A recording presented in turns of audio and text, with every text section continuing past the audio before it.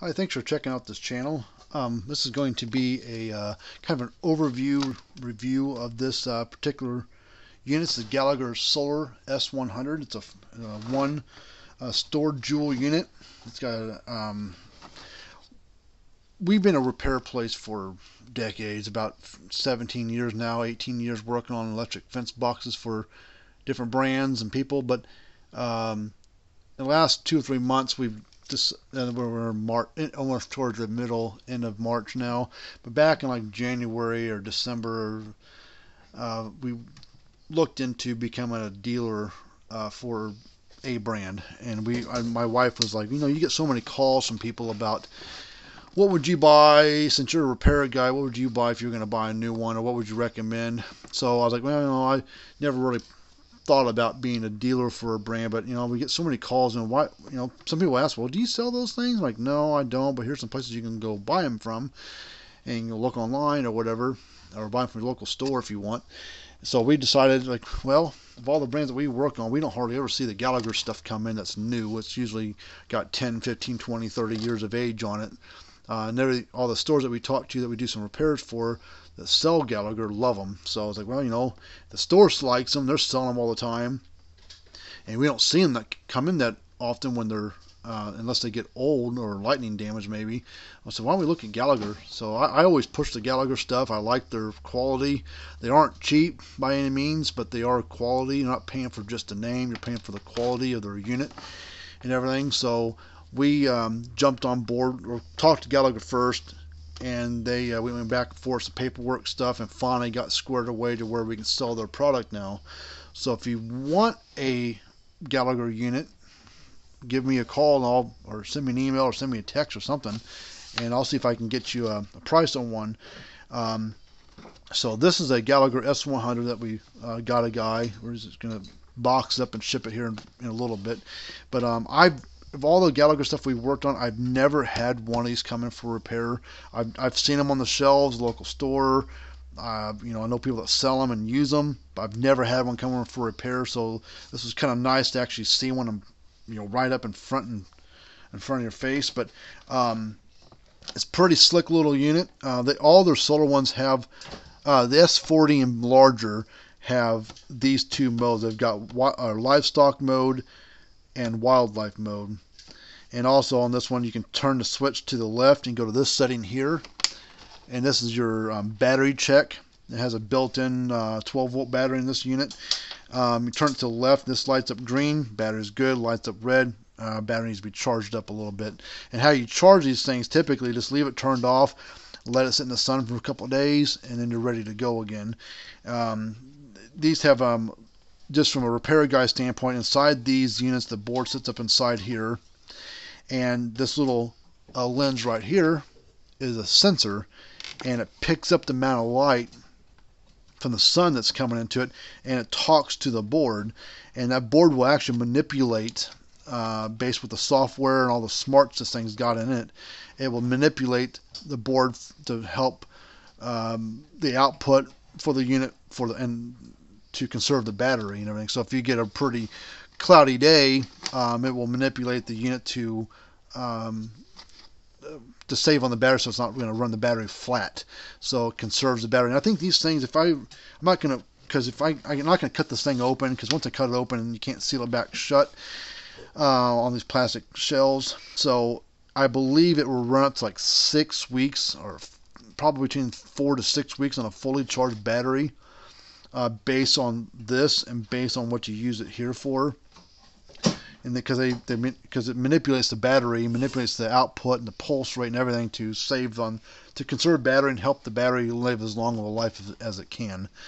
Now these two modes, the wildlife mode and livestock mode, these depends on what kind of animals you're dealing with, and are you worried about predator control, or deer coming to your garden at night, stuff like that. If you have that kind of problem, you want to put on wildlife mode, which means it pulses the same power and everything day or night. So this is livestock, so if you just worry about keeping your horses in or keeping your cows in, you're not worried about predator problems or anything, you can put it on here, and at night will actually slow the pulse down, where it's not pulsing as fast and as often, because you're not really worried about the animals getting out at night, because most of the time the horses and cows and sheep and they go to bed at night. So you put it here, and it just helps you out without having to run the thing full bore all the time.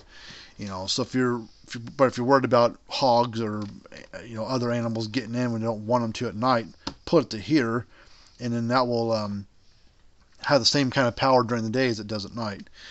So it's pretty slick. The other thing I like about it, and all the Gallagher solar ones do this now, on the mounting for it, it can mount two different ways, but the main way people use it is on the bottom here. This is where you can slide onto a T-post, and there's all these little teeth inside here. It's got a 360-degree mount to go onto a T-post, so it doesn't matter which way the T-post is faced, it can go on there any way you want it to. They're older ones, and almost every other brand out there, they have like a one-way or two-way slot in here. So if you put the T-post in one way, you go to mount the unit, it's facing east, and you need it to face south, and like, god dang it, you gotta pull the unit off, yank the T-post out, turn it, drive it back down the ground, and then mount this back on there the way you want it. If you forget to pre-mount the thing on there to make sure your T-post is facing the right direction. This one, all the Gallagher ones, it doesn't matter which way the T-post is facing, you can mount on there any way you want.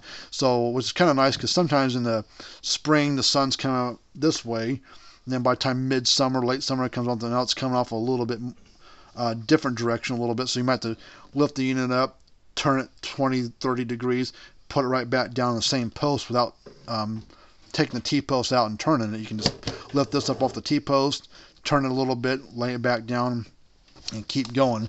I think these they also do come with fence and ground leads. I think inside the battery box here, when you cut it open and get this thing out, there's a little screw there. I don't know if you can do it by hand or not. Might be able to do it by hand.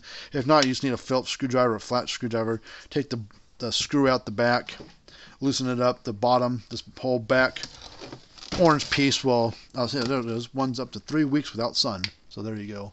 So this will pull open. The batteries will be disconnected on the inside. So you have to connect the batteries up when you first get it. And typically they would recommend to let it sit in the sun for about 3-4 days, just to make sure it has been sitting on the shelf for a year or two, because you never know how long the battery's been sitting before it needs to be charged up. So it's always good to let it sit for 2, 3, 4 days in the sun, turned off, battery connected, and then after that, just hook up to the fence and ground. But then the fence and ground knobs are on the back right here. The red's fence, green's ground. The other thing's kind of nice is it's labeled on here, lightning bolt and the ground symbol. But if you look real close, if I can see it, there it is. And if you drop the knobs in the ground, you're like, oh god dang, which one's fence, which one's ground? Well, if you look at the case, it's actually engraved in the case. Like there's a little ground symbol engraved there. Lightning bolts engraved there, so red, the lightning bolts match it, so that's your fence, and green's your ground. But yeah, it talks a little bit about it, how to mount it on there. But you can see 360-degree mounting for existing steel T-post. This unit has some of the specs on here for the S100. And Gallagher gives you both ratings. They give you mileage and acreage for both clean fence and typical fence. Clean fence is single wire, perfect ground, high tensile wire, so that's what most brands will rate their units based off that. So off that kind of rating, it will do 30 miles or 100 acres. On multiple fence wires, if you have like 4, 5, 6 lines, whatever, and you got some grass on it here and there, they give you that rating as well. That will do 8 miles or 60 acres if you have multiple lines. And if you got some grass screwing up on the wire, that kind of cuts down on their rating. So don't always trust, when you look at a brand, don't always trust those mileage and acreage ratings, because that's usually a single strand of perfectly clean fence, high tensile wire, good ground system, all the perfect things. Gallagher tells you both, and most times, how many people that has a perfectly clean fence or a perfectly built fence? It's very rare. And some people actually have 3, 4, 5, 6 lines of wire on there. So that's what's kind of nice to look, and they kind of show you that on this thing here. But yeah, do 60 acres, or 8 miles of multi-wire lines. So that's how you can kind of judge what you need to get based on those type of things. So, but yeah, I never had to work on one. I'm sure they've gone bad here and there, but I'd never had one come in. But we are set up as a warranty place for Gallagher, so even if you bought one from somebody else, if something happens to it, which is I think pretty rare on these things, it seem to be pretty bulletproof or at least well built. You can send one to us for repair. So we are warranty authorized to work on warranty Gallagher stuff, which doesn't happen that often. And we can do non-warranty stuff as well. But we work on all brands of the electric fence boxes. We're not going to try to talk you into buying one. If you send one to us, we're not going to say, oh, it's going to cost you $250 to fix it. You can buy a new one for $300. We're not going to do you like that. If it costs $60 to fix it, it's going to be $60 to fix it. We'll send it back out the door, and then you can keep on using your old one. We're not going to try to talk you into buying a new one. We're not trying to sell you nothing. We're just here to fix things. But if you're interested in something new, call me up or email me or shoot me a text, and I'll see what I can get you. So, and we'll stand behind it just like the company does. So, but that's it for us. So, if you know anybody needs any help with something like this, give them more information. Share this video to them, and we'll help you guys out. And until next time, see you later.